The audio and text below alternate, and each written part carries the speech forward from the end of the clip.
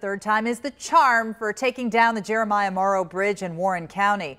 This was the exclusive view from Chopper 9 as crews triggered 2 detonations to bring down the I-71 bridge Sunday. But you know what? That wasn't quite enough to finish the job. Now a third implosion is planned for Sunday, and that means I-71 will have to shut down in that part of Warren County again. 9 on your sides, Ashley Zilka just spoke with ODOT about the new plans. Ashley, what did they tell you? Well, Kristen, ODOT officials are really hoping the third time is a charm. You can see parts of the bridge did come down during Sunday's implosions, but here's the problem.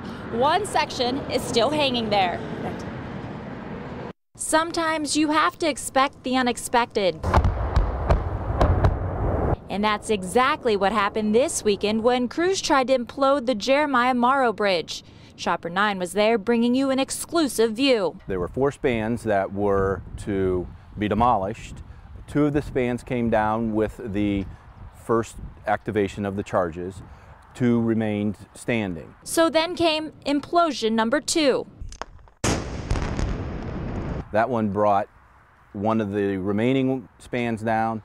However, it did not demolish the last span. Brian Cunningham with ODOT says a lot of factors were considered for this specific demolition. There was the detonation and the explosive used.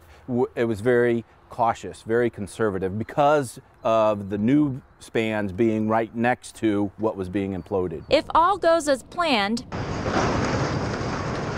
implosion number 3 will get the job done this Sunday. The most safe and best way to remove it was another implosion.